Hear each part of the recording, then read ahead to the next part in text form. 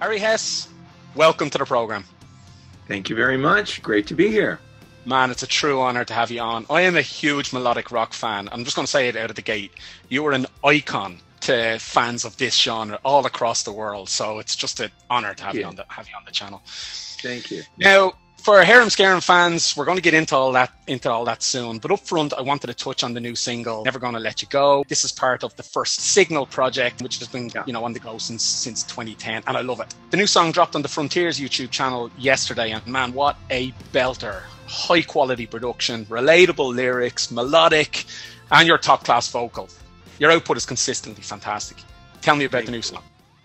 Yeah, you know what? I was more involved in this record than I've ever been on any of the First Signal releases. You know, it originally started as a project that Frontiers approached me about when I stopped doing Harem Scarem.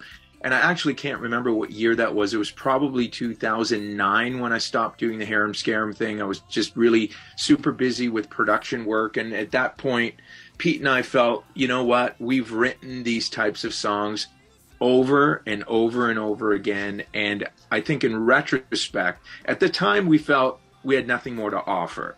But in retrospect, I think we just needed a break, you know, because when we first started it, you know, late, I think it was 1989 or something like that, we literally never stopped working. And so until 2009, you know, that's a long time to be grinding away at writing songs, production, playing, and just basically nonstop. So at that point, you know, Frontiers approached me and said, hey, if you're not going to do the Harem Scarem thing, would you be interested in singing on a rock project? Because, hey, we think you're a rock singer and you should be doing rock songs. And I was like, okay, cool.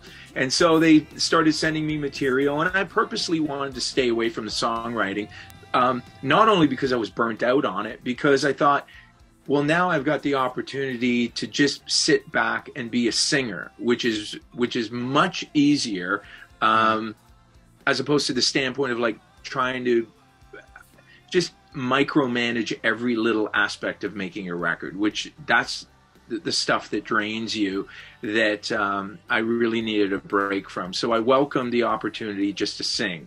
And then over the years, we've, you know, obviously been accumulating songs and from many other writers, but this time around, they involved me more when the songs were in their infancy, and some of them didn't even have lyrics. Some of them were just like, oh, here's a scratch vocal on top of it, do what you want. So Never Gonna Let You Go, that was just a musical idea that I got with a scratch vocal on it from one of the other songwriters. And I thought, you know what, let me just have a go at it. I'm just going to do what I think I should do on top of this. And that's what I did. And I think it worked out great. I really like the song and I'm happy with it. You're all I know. Hold on tight, 'cause I'm never gonna let you go. With it. So at least that's a unique aspect of you know, co-writing with people, and I'm not even in a room with them, you know, like, so some of those people, and it's sometimes a little bit weird and embarrassing when I'm doing interviews, they'll say, who wrote that song? And I go, I don't know, because I knew at the time, but not 6 months later. I'm like, I really don't know, and I've never met. Well, it could be Alessandro, it could be anyone, you know. Or well, whatever. We can always bet that it's Ali, right? That's always a good guess, because Ali's just on everything, and he's super talented and really, really great. I get you. Look, I love the new song. I love the project. The music video was great. You know, your voice sounds even better than when we first heard it back in 1991. I've said it before with other singers like Steve Overland. How is this possible? What are you guys taking? Well, I'll tell you honestly, is that I didn't know what I was doing back then. Like, I really, really didn't. Like, I was just opening up my mouth and yelling. And my singing style then was just try and just force it out. And that's even what I did on our first two records, to be quite honest. It wasn't until that I did the demo of Slowly Slipping Away, and I was working with older, you know, producers or songwriters, and were saying, put some breathiness into your voice, like calm down, you know what I mean?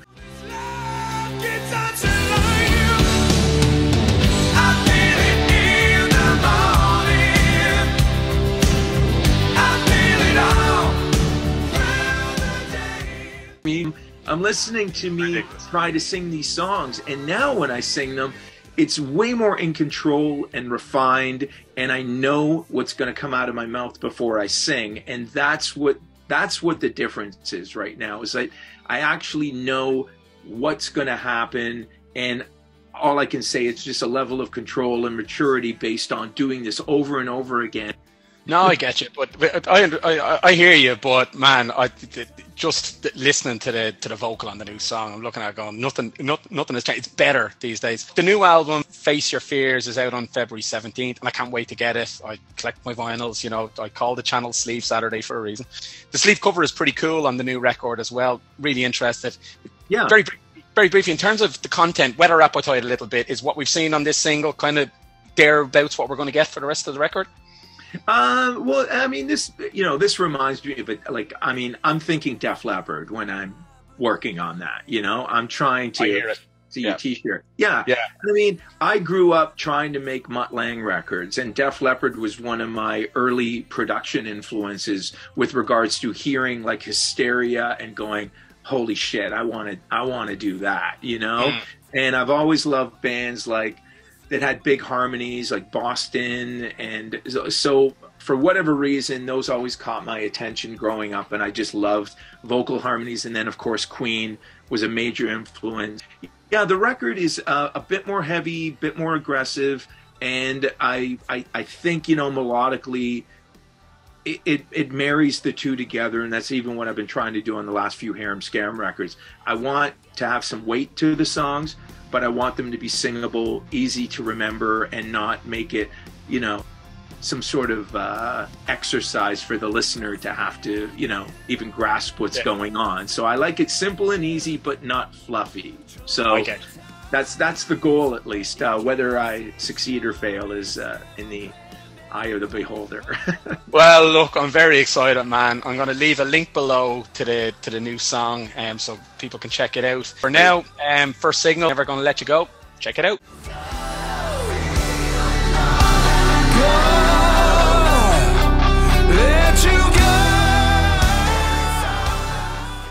Right, Harem Scarem.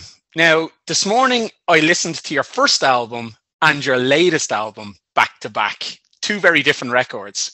In some ways, I feel like the melodic rock tag, correct me if I'm wrong, but in some ways I feel like the melodic rock tag is something Harem Scarem have tried to shake a bit at times. Even as early as the Mood Swings record was a heavier album than the debut. Now, what I'm getting at here is, in Harry Hess's head, your motto default to yourself, do you think to yourself, at my core, I'm more Brian Johnson and Joe Elliott than Steve Perry and Jimmy Jameson?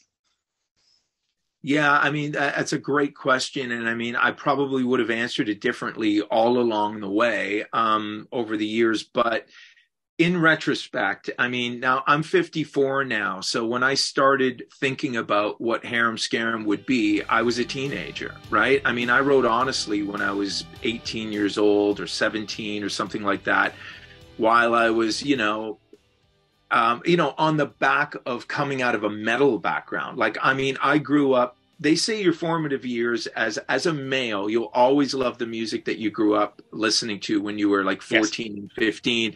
You'll always hear that for the rest of your life and connect to it. And I think that's still true for me, because if I hear an old Judas Priest track or Iron Maiden or something like that, like, people have to realize that in the mid 80s, when I was a teenager, just starting off, trying to write songs and figure out what to do, like that stuff was mainstream. That was in the top 10 at radio. So when like Bon Jovi came out with Slippery When Wet or Whitesnake, the big Whitesnake album, that was mainstream radio at the time. And it's pretty wild to think about that now. So I don't know if I'm a product of, that was pop radio at that point. Like, it's pretty funny to think of it in that sense. Like, were we just a product of what was out on, out on the radio stations and what was just in the forefront that media was kind of going, hey, here's music for you. So I kind of grew up maybe a little bit more underground in the sense that my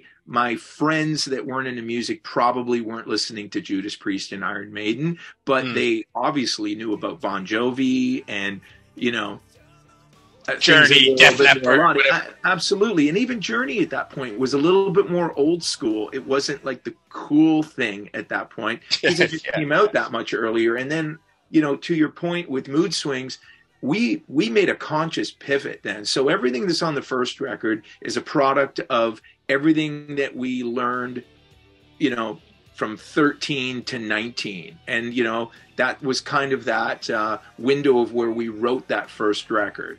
Yeah.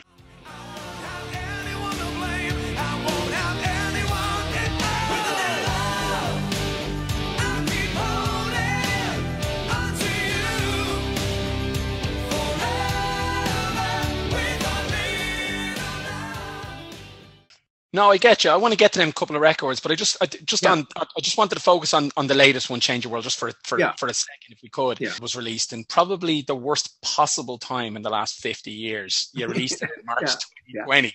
I've never seen videos for The Death of Me and Aftershock in January and February, and thinking to myself, holy shit, they've just gone and done it again. Incredible. I didn't care what it took. If you guys were touring this record, Canada, Japan, I was going. Then bang, the world shuts down. My question is, after all the hard work you put into it, did that album ever stand a chance? Well, no, in retrospect. I mean, like, we didn't know what was going on at the time. We had a pretty extensive European tour booked. We were booked to be on Sweden Rock Fest with Guns N' Roses headlining, and all of it just got shut down. And then they even approached us again about rescheduling. Then that got canceled. You know, the next round of rescheduling. And then after that, I was like, I think we're just going to have to sit this out and wait and see what happens, because, you know, we're not in a position where, well, none of us wanted to book flights, hotels, travel, do all this thing. And, you know, I'm sure you heard lots of horror stories from bands that, you know, just got screwed, like, you know, flying out, and then all of a sudden last minute, everything's getting canceled. So we thought we better sit this out until it gets sorted. And that was kind of our mindset after probably a year and a half of booking, canceling. We're just forget it. The moment's passed almost. You know, the moment is gone, that the record is kind of come and gone, and then it's absolutely. And I mean, you know, and like I you know, if I hear a track or see a little video clip or whatever, I think like Death of Me and Aftershock and a couple songs on that record is some of the best we've ever done. Yeah, and it's a real shame that you know, it kind of got lost in the whole, you know, situation, focused on different things. Yeah, that's right, and rightly so. But yeah, I mean, it's there for people to, you know, discover, I guess, as far as the legacy of Harem Scarem goes. Yeah. Well, man, it's funny you should say it's some of your best work, because there are so many bangers on that record. I'll call out a few deep tracks, as I always do. I've done it with previous interviews. I'll do it in this one. In the Unknown and Know Me Without You are just absolutely class. But I want to touch upon Aftershock for a second, if I can. Now, I'm a lyrics guy. I do song meanings and stuff on the channel. I'm a big lyrics fan. And I love the metaphor in Aftershock. I love the metaphors of a failed love affair being the akin to an earthquake. Just this guy feeling the destruction of his life after his lover has left him. Now, I'm curious. I'm not a songwriter. My question is, I'm fascinated where your brain goes to with themes like this. You know, without getting too personal into your own life, is this from lived-in experience or seeing a broken-hearted mate drown his sorrows down the pub? No, you know what? I've never really written from a personal perspective. They're all just observations, and you know, I'm not that in tune with who I am to write in that sense. You know, I'm just not. I mean, if we hung out, I'm probably never going to talk about music, although I could all day long. But just at this point in my life, I'm more interested in other things and talking about things that I know nothing about, because they seem interesting to me. And that, I just go, I've learned a craft, I think, you know, and we did it wrong for so many years, or we'd have to stumble upon it. But I think as far as what Harem Scarem is and what it should sound like with regards to what a fan thinks it is, we've only come around to that in the last 3 records. And I think you would notice that, because I think if you say, well, what is Harem Scarem? And we've asked ourselves this many times, especially when we start from scratch with a blank slate. You are who you are, and whatever your ideas are, I think everybody's music is a product of who they are. But also the most important thing about it that people overlook is that you have to be your own worst enemy with regards to, not own worst enemy is a bad way to phrase it, but you have to police your own material as if you don't like it, because that's your job, is to find fault with it. And so when I start working on anything, even when I'm producing other people's records, I'm constantly poking holes at and trying to find what I don't like about it. So it's really only my personal taste. I have no scientific evidence to back up that this is a good song or a bad song. I'm just telling you what I think. And if you're on board with me, then we're going to make this kind of a record.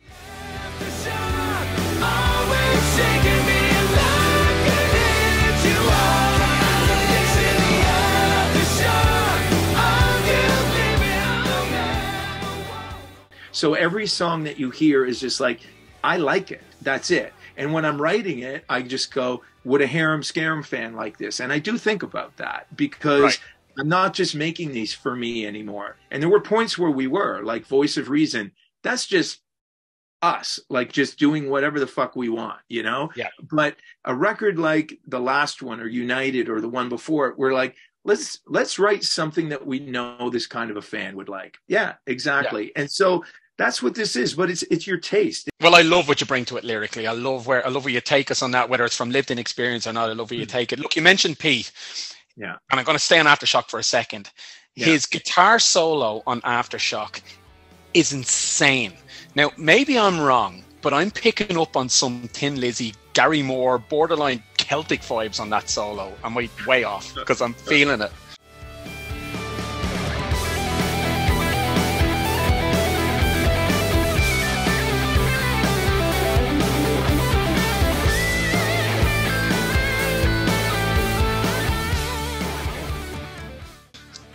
Well, yeah, I mean, you'd have to ask him, but I mean, like, a lot of times we're just given that moment with, you know, the song structure and chord structure. And, you know, if you've listened to some of our other stuff, like we'll take it on a weird tangent just so it's something interesting. Maybe it's not the smartest thing to do with regards to keeping everybody focused and, you know, on the right track, but as musicians, we try to, you know, keep ourselves entertained as well, and maybe like a weird key change or even tempo.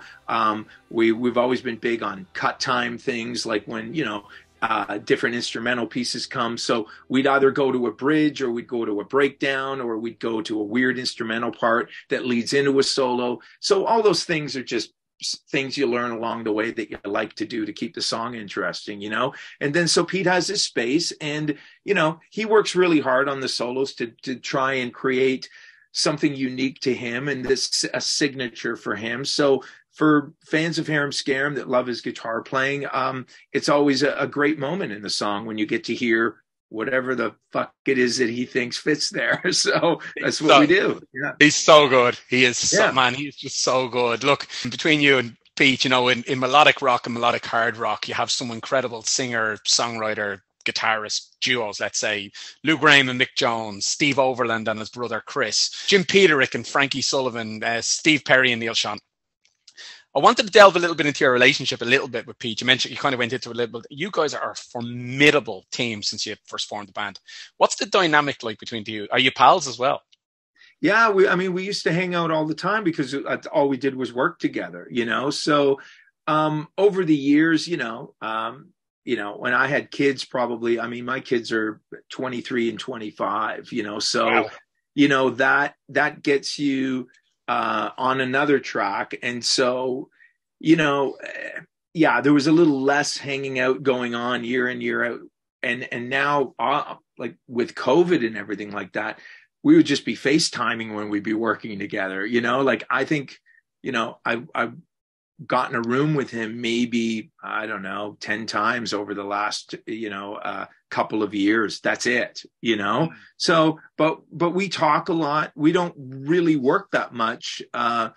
together anymore. We probably work on other people's projects more than we do on our own stuff because, you know, we're just not that motivated at the moment to get in there and do the same thing over and over again. We kind of have to push each other and drag each other along.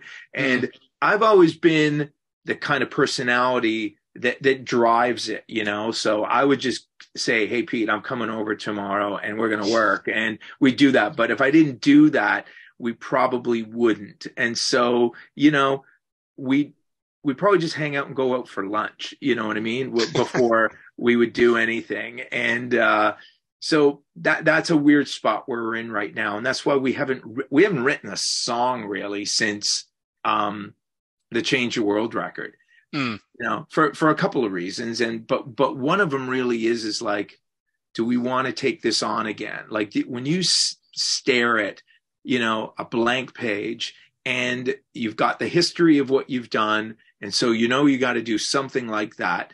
But like, how would that riff go in E or A or G? How, like, what on earth would you do that wouldn't be either so fucked up that nobody would like it, but it might be entertaining to us, or you do something very similar to what you've done before. We've done 1 million up-tempo songs in E. We've done 1 million mid-tempo songs, and we've done a bunch of ballads as well.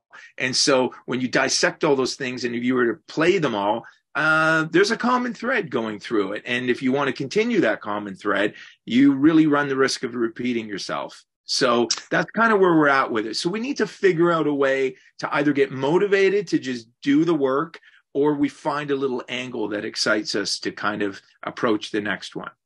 I find it interesting how sometimes, you know, somebody as talented as you and Pete can almost, I'm kind of almost sniffing, and I don't, correct me if I'm wrong, but almost a sniff of kind of a crisis of confidence between the two of you to do something different. But like Bono and the Edge and Richards and Jagger, they have a sound. The sound is the sound. Yeah. I wouldn't be, you know, I don't know if you're kind of aware of that maybe it's in your heads as well. We're repeating ourselves, but don't all duos like that just have a sound, and it is what it is. And they do.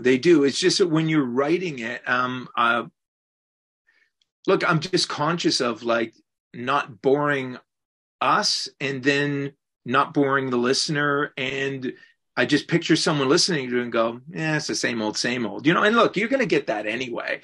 And exactly. Honestly, we don't give a shit if we like it. Like, we just have to like it. And then I believe that of any band or any fan base, you go like, if I like a band, and I mean, maybe it's not their best work or whatever, I'm still happy that they did it, and I'm happy to listen to it. And I might say, oh, I like this better or that early thing better. But I'm just happy that they're continuing and doing what they do. And so we're at like a kind of a weird stage in our lives where we just need to decide whether we're still doing this or not. And if we're doing this, we want to do it great. Like, we've always tried to be better than the last one.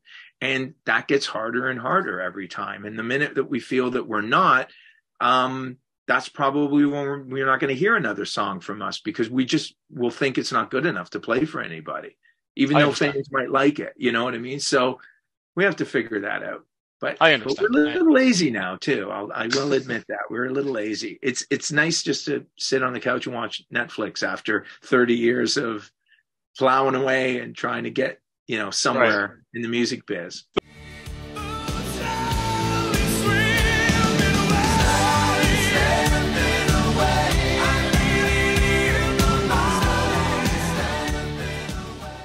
Look, okay, for a second, I just want to go back to that. You've talked about it a little bit, but I kind of want to focus the question a little bit. I want to go back to that self-titled debut record from 1991. I mean, man, what an album. Hard to Love, With a Little Love, Slowly Slipping Away, Love Reaction. We all know it. Any fans watching this know that. Wow. Track after track, it's a masterpiece in my opinion. Now, we've touched upon the Mood Swings album, and I will in a second again, which went a bit harder. That was a conscious choice, obviously. My question is, though, what is your relationship like with that first album now in 2022? I mean, I would never really listen to it. And I mean, like, I would say this about all of our records. You know, when you've lived it, when you're making it, again, you're playing devil's advocate all the time. And by the end of it, I remember I tell this story a lot. I go, because when bands get freaked out or they're finishing their record or whatever, I remember laying on the couch at the studio when we were just finishing mixing that record in 1990 or 91.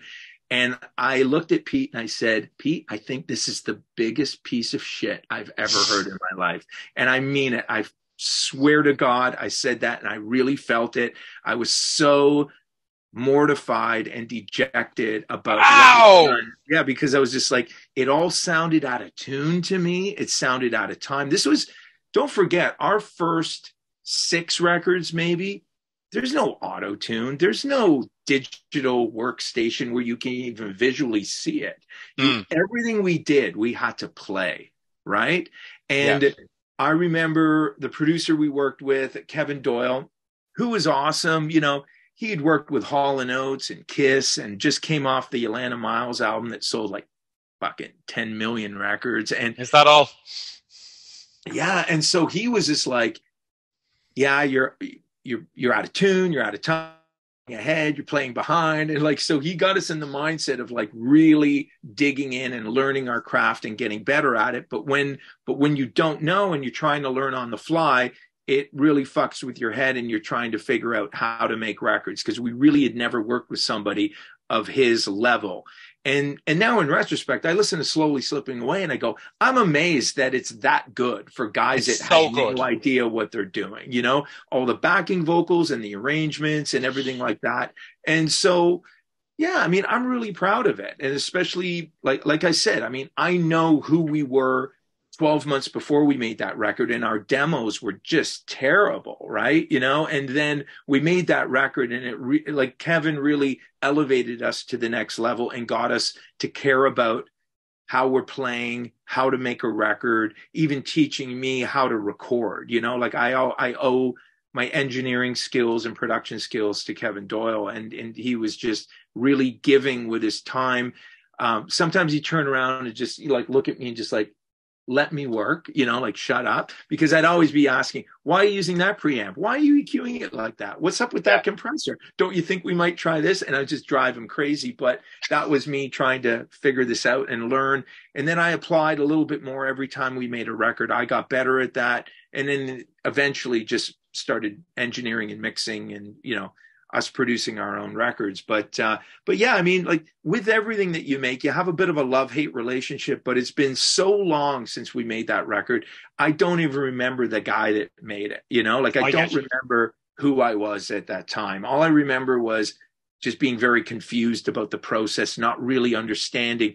I was like, will this sound good? I remember playing TNT Intuition for Kevin Doyle, and I go, I want it to sound like that. I really like this sound, you know? And him just kind of going like, oh, okay, well, we can do that. I'm like, really? I don't think so, but okay. You know? Yeah. No, I get you. Like, it's funny because you're talking about your lived-in experience of it, and, you know, but there's fans like me of Harem Scarem who treasure that record, you know, so, but it's, you know, I get it. You lived in it. Look, you know, when I started this YouTube channel, my editing was shit. My friends and my mother told me it was great. Now I look back and I go, what the hell were them videos? They were borderline unwatchable, you know, so it kind of, you know, I understand. It is. It's an evolution, and you never feel like you've arrived anywhere. I mean, you just, you know, there's no guarantee that, again, to my point earlier, there's no guarantee that if Pete and I write a song tomorrow and record it, that it's going to be any good. But the most important thing is if I feel it isn't good, then I'm like, what's the point at this time in our lives of putting out anything that we don't feel is as good, if not better, than anything we've done before? We've just done too much that I don't like, that I would say there's no point in doing anything that we feel is just isn't great, you know? So. I understand. Look, the record is riddled with angst, lost love, and I love the upbeat sonics of a song like Hard to Love, juxtaposed against the heartbroken lyrics. Then there's just out love songs like Slowly Slipping Away, you mentioned it. Now, you kind of pre-answered one of my questions earlier on, because I was looking at that. Some of these are quite deep lyrically, and it's full of love angst. And I was going to ask you, how does a 20-year-old come up with those kind of lyrics? Because at 20, I was down the pub with my pals, not thinking about girlfriends. And you know, if I'm being honest, I mean, we're just repeating words that we've heard in other songs and trying to put together catchy phrases. And, you know, when you're writing a song, it's kind of half like, you know, all of your influences coming together, but hopefully with a unique idea that you're bringing to the table. So, you know, if you listen to a lot of pop lyrics today, or even all along the way, I mean, they're not usually saying something earth shattering. You know, there isn't a Don Henley message in there. Like when I first heard End of the Innocence, you know, Heart of the Matter and stuff like that. That was the first time I really went, wow, I got to really step up the old lyric game. But then, you know, at that point, Don Henley's already been through how many Eagles records? He's an older guy at that point. How many wives? Yeah, well, that's right. And compared to where I am, and plus, you know, he's a smart guy that can put together some sentences that make sense, that make you think. And now he can marry that together with some sort of melody, great chord structure. And that's where the two worlds collide. And when you can do that, you've got a great song. Easier said than done, right? You know? Yeah. Because that simple message, but it's meaningful over the backdrop of some interesting or great music. Like some of the songs, you know, they're 3 chords and there's nothing interesting about that, but it's the lyrics and the melody that make it work. And then there's other songs that it's all about the riff and the cool vibe the music's giving you. So that's what this song's about. And then you just kind of put those pieces of the puzzle together and make something that you think is good and interesting. So I just wish that whatever we did, if you look at every record we did, if it just came out 3 years earlier, yes, you know, we'd be doing this on a beach in Maui right now. But, you know, we were a little bit one step behind, but it was our age, right? I mean, you know, we couldn't, it was already tough enough to make the first record when we were like 19, and the songs that were on those records, we wrote when we were like 17, 18, whatever. You just can't be good enough at that point to compete with everybody else in the world. And so it's just, we're a product of our age and our time. And then, you know, we started on this journey of making records, and it just so happened to fall into a time where it was very disruptive with what happened with melodic rock versus grunge and then everything that came after. Absolutely. Where did the album's art cover come from? You know what? We just, we had a meeting with a designer, and he just kind of looked at the name and went, how's this? And we were like, perfect. Okay, cool. Like we never really cared too much about anything other than like what we were doing. Like, you know, if we were writing songs or we were playing, that's what we cared about. That's what we were focused on. We were talking about like artwork, poster, other things that were in the peripheral of doing what we needed to do, even videos. We couldn't give a shit. Like, you know, like we really couldn't. We were just like, no, you're never a band that, you don't come across as a band ever, even when you were younger, to take yourself too serious. You never get that. Like, no, and even if it looked that way, we never were. I mean, that we had the goofiest photo sessions. I mean, it maybe even came across way more serious than it really was. And we took the music seriously, but never took ourselves seriously. And I can say, like, nobody in the band ever had an ego. I mean, nobody. And we couldn't take ourselves seriously. And if one of us did, the other one would be reminding. Keep you in check. Oh, absolutely. Like, just constant digs at each other, constant cutting each other up. Nobody could have an ego in our little circle, because it just wouldn't be possible. It wouldn't fly with the other guys. I get your very, very last bit on the debut record. Look, the epic ballad, honestly. Now, we've already talked about Harem Scarem sonically being on the higher side of melodic rock, or the harder end of melodic rock. That's where you prefer it to be.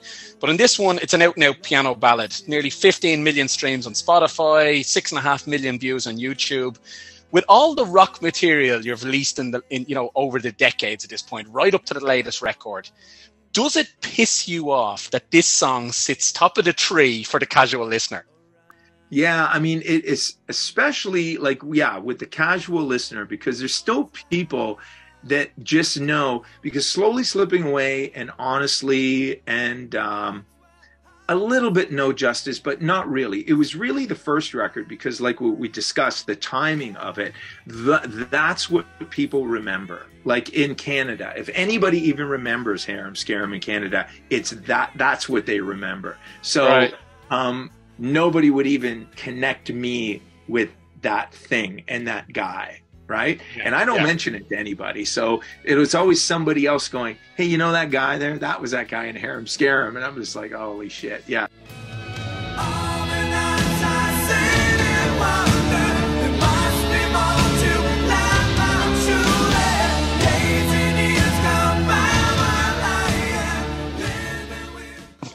But yeah, so you're right, and just so you know, and some people listening might not be aware, but the reason that song is still so popular to this day, it actually was a #1 in the Philippines and lots of areas in Asia. And so we had a gold record in the Philippines. We were the first gold record in Warner history in the Philippines 30 years ago.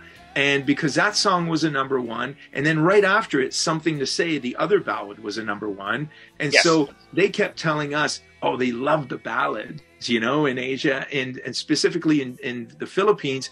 Then there was like Filipino Idol and X Factor and stuff, and all the contestants would always sing that song. Right. Oh, okay, yeah. So if you go onto YouTube, you can find right. Filipino Idol, like singing Honestly, and then some girl that won put it on her record. So she wins Idol or X Factor, puts it on her record. Then the song goes #1 again, like 10 or 15 years later. She has a gold record with it. And so it's a funny little history of this song. And if we go anywhere in the world and we run into anybody that's of Filipino heritage, we go, hey, do you know this song?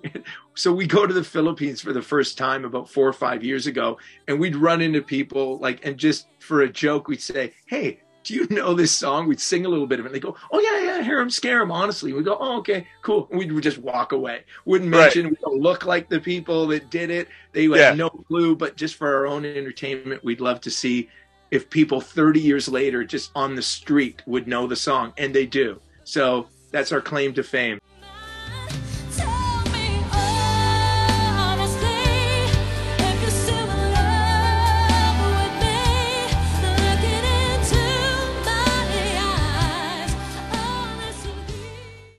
Right, well, I'm with your Filipino fans because I adore it. I think it's a great song. I absolutely love it. Of all the big hair of any rock band of that genre, yours was the most powerful. I mean, it was the biggest, it was the best, it was incredible. It was incredible. Will we ever see a return to it? Absolutely not. I don't think there's enough love. I mean, compared to what it was insane. But you know what? That was natural. So good. It wasn't even like, that was just natural curl. And yeah, I'd get into an elevator with a bunch of old ladies and they'd all be tugging at my hair. Like, people liked it. It was hilarious. But, you know. Good. And you had Judge Beverly Hills Reinhold in your music video. What's all that about? Well, that's right. He was a friend. The guy that directed the video was doing some sort of feature film where Judge Reinhold was in it. And the lady that plays the mother is, I need to get this right. She's an actress in her own right, but she is Kiefer Sutherland's mother. Oh, come on. Yeah.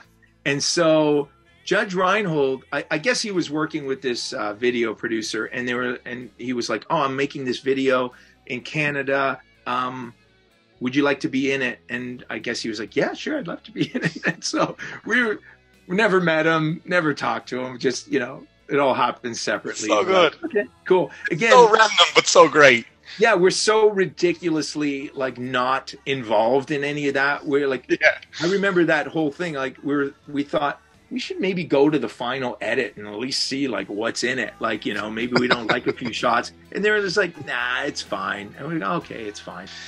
That's brilliant. Look, I'm going to throw up a little quick clip of Honestly here. Check it out. Sure.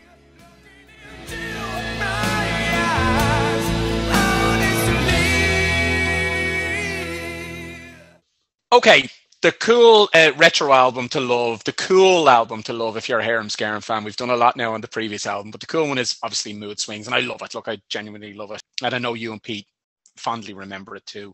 No Justice, Sentimental Boulevard, and the epic Stranger Than Love. I mean, come on. Sorry if I'm fanboying it here too much.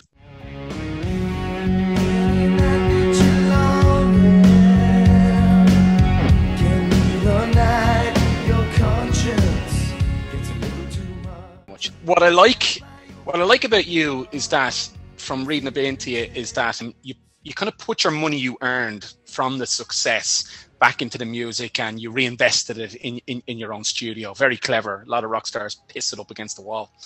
20 years after its release, you re-recorded it. A lot of fans will know that anyway. And you done the Mood Swings 2 in 2013.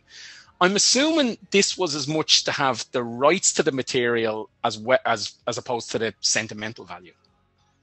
Yeah, that's right. I mean, for people that don't know, whoever pays for the record owns it. And when you have a record deal, a record company's giving you the money to go make the record. So in those situations, we're the songwriters.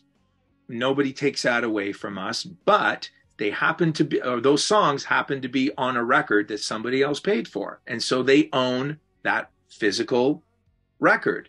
Yep. It's well within our rights to go ahead and re-record those songs again. And that's why you see a lot of artists do that. I think Taylor Swift has been doing that now for a few years because, you know, someone else owns her records. And that's just the way it works. And that's fine. We have no issues with it. We get along great with the Warner company. There's still people there from 30 years ago that I still deal with on other matters, and even with Harem Scarem. So, for instance, I'm going to get permission from Warner to reissue the Mood Swings record on vinyl because it's never come out on vinyl. The original Mood Swings. Man. So I'm doing that right now. And so I'm going to remaster that record and reissue it on vinyl and probably do, a run of 300 to 500 or something.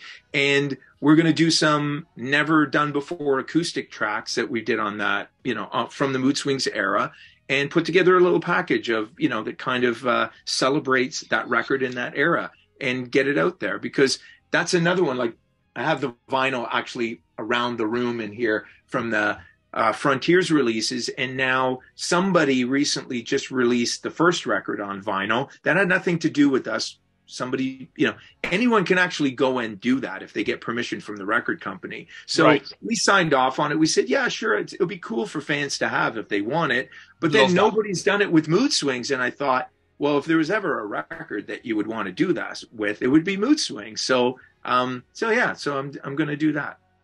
I think that is such a cool idea. If that happens, I am on board 100%. I will be ordering my copy. Look, I don't care what anyone says, and you've touched on it a little bit already. I don't care what anyone says, and I get teased. I've got pals in the YouTube community. We jump on each other's channels and stuff, and I get teased a lot for this.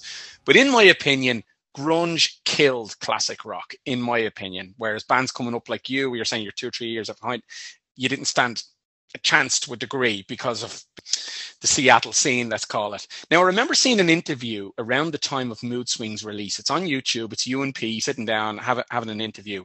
And you said at the time of the Mood Swings release that it would be fake for you guys. Maybe it was Pete that said it. I think it was you or Pete. It would be fake for you guys to jump on that trend at that time. Was there ever a temptation to do it, though?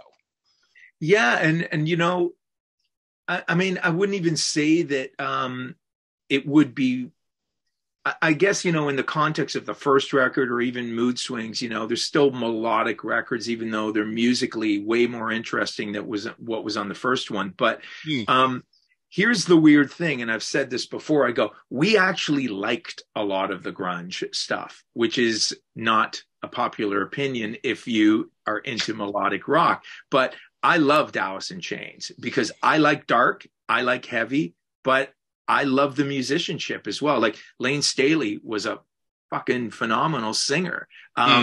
Chris Cornell, I mean, come on, like, incredible singer. I happen to like the pieces of music that are a bit more melodic, but I mean, some amazing talent came out of that as well. And it just, for us, it was just like, that's what Voice of Reason was, of, understanding what was going on, the musical climate of the day. But we loved Metallica, for instance, like, we loved the Black Album. And so I love Queen. I love Metallica. Voice of Reason to me was Queen meets Metallica.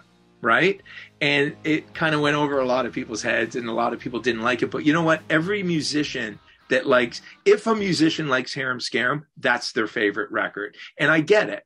But the mainstream listener would just go, I don't get this. It's too many twists and turns. It's not melodic enough. And so the hard rock melodic community really, really hated that record. And I have friends that, would become friends over the years, like Kieran Dargan. Everybody knows Kieran. He's just like, oh, that record is terrible. Fucking hate it. And I'm going, yeah, this one's for you. And I would dedicate a song to him live, or somebody that I know hates it. I would do an on stage dedication specifically to the people that hate it before we play it. It's just the way I like to do it.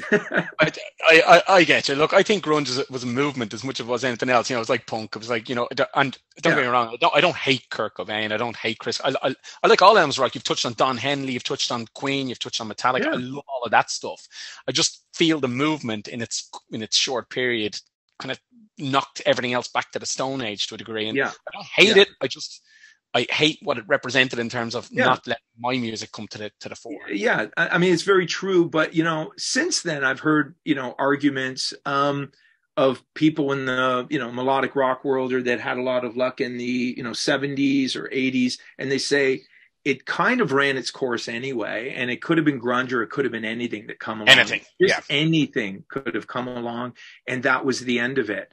And I think once it started turning into the glam thing, like the Poisons, and, then it was like, that's not Van Halen. You know what I mean? Like the really cool Van Halen stuff, or even the great Journey stuff. And even today, I will say, like, we don't need another shitty version of Journey. But it almost seems like there's a lot of people like just trying to write that same shitty Journey song over and over again. Write the great Journey song over and over, or just once. Write a great Journey song, not the shitty version of it. But we have a lot of people stuck in the mindset of this is what melodic rock is. But it's like, I say this to Pete all the time too when we're writing songs. I go, nobody ever said it needs to be shitty, right? Like, so why not try and do Night at the Opera? Would anyone be offended by hearing a band attempt to do a Night at the Opera? Nobody would be. They would love it. Why are you doing the shitty Journey song over and over again? Simple chord structures, same riff everyone's heard, same lyrics everybody's used over and over again. Go write Bohemian Rhapsody then, if you're that good. They're just copying something that they liked 30 years ago. And for me, that's not exciting. It's not even good, so make a great version of that. And I'm guilty of it. Like, I mean, I can honestly look at my work and just go, out of every record, there's a couple songs that I think are good and the rest that just aren't. I mean, they're just not that great. So I just go, okay, that's cool. But that's me being very hard on, that's being hyper harsh on yourself.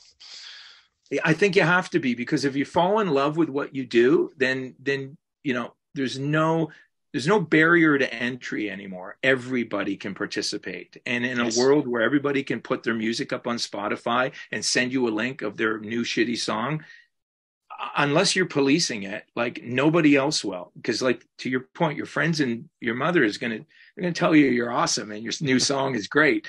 But you got to shoot a little bit higher than that. And back in the day, we wouldn't get any of those songs past an A&R guy, past the marketing team, past your manager and all that. Those people don't exist anymore. So people are sitting in their basement working by themselves, even the other band members. You're working on a song, somebody works into the rehearsal room and goes, "What's that? That's terrible." And you're like, "Okay, enough of that." Like, you don't even have that anymore. There's producers working by themselves on their computer and go, "Here's my new record and here's my new song."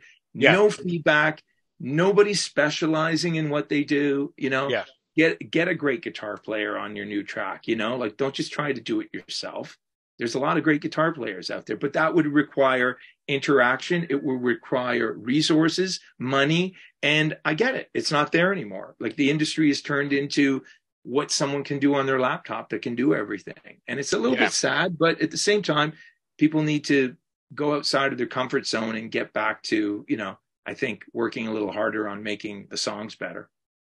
Well, talking about making the songs better, as we'll come full circle, like we said at the outset. I mean, that new First Signal song is incredible, and I'm looking forward to the album. Right, so going into 2023, I don't know if you know Robbie LeBlanc. I don't know if you've ever come across Robbie. He does. No, I know the name. No. Yeah, I asked him the same question. He does the Find Me stuff. Could we see this kind of material live, you play this live, I don't know, at a melodic rock festival, or maybe even doing a double bill with the likes of an FM or in the UK or something, is it possible to see this? You mean the live? First Signal stuff? Or, yeah, the First Signal stuff, yeah. Yeah, I mean, I would be open to doing it.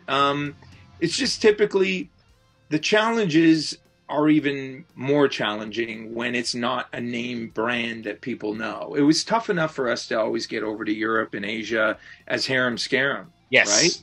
Yeah. And so you go down a couple rungs in the ladder, and it makes it very, very difficult. So, but maybe if there were a situation where there was a house band or a band over in Europe that, we could do a couple of songs, it wouldn't be too prohibitive with regards to timing, money, and effort.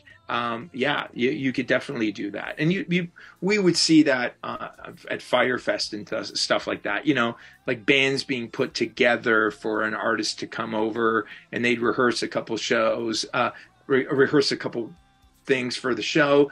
And, I guess you could do that. Yeah. I mean, it wouldn't be out of the question. I mean, I always say, I've been saying this for 20, 30 years ago, we're game. We want to come over. We want to play. But when promoters get involved and you look at the expenses and everything, you can't just go out there for weeks on end and months and lose money. So that's really what it comes down to, unfortunately. You pick up the travel, you pick up the hotels, you pick up the flights, and we'll give you some sort of receipt on the door kind of thing. Well, fuck that. That's right. Well, that's right. And even, back in the day, we were flying with, band members, road manager, sound man, lighting guy. First time we ever went to Portugal, first time Harem Scarem played in Europe was in Portugal. And yeah, like 9 of us flying over there. So you're probably at around, $8,000 to $9,000, coming from Canada for flights alone. Then yeah, accommodation. Or you sing a note. Yeah, transportation. And so to get a band like us over to Europe, and even now it's just the band members going to make it cost effective. And even then, super challenging, right? Yeah, absolutely. Yeah. And anything, you've kind of answered it already, but anything on the horizon with Pete for Harem Scarem into 2023? Well, yeah, there's no plan right now. We've just left it open-ended that if one of us gets inspired to sit down and work on a song, that we call the other guy and say, hey, I've got an idea. And our lives are really busy. We're working on lots of different music for other people. But then, look, we've always come back around to this at some point in our lives. But the older we get, the more skeptical I am of, when and how that would happen. But never say never. But we'd like to. We're just kind of lazy and don't want to do the work right now. And I mean, right, this way only because it's 6 months of our lives, and we take it seriously. And that we just know what kind of a commitment it is because we've done it like 15, 16 times before. And it's just a huge chunk of our lives and a huge commitment. So Gotcha. We don't take it lightly. Gotcha. Last question, and it comes from someone who's been with me for the start since I created this channel, a loyal subscriber who was a big fan of yours. His name's Robert Hansen. And I said, because you've been with me from the start and so kind to me, I'm going to give you one question for Harry Hess because he's a big fan. So he wants to know if you could tour with any band in history, who would it be? It would have been Queen. Great answer. Yeah. Great answer.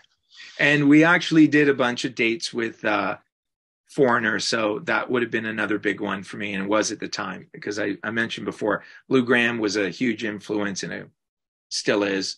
Love it. Yeah, love that. Man, you are the voice of a generation for melodic rock fans, and from a big melodic rock fan, I want to thank you for everything you do. Thank you. Pleasure being here. Harry Hess, thanks for your time. Thank you.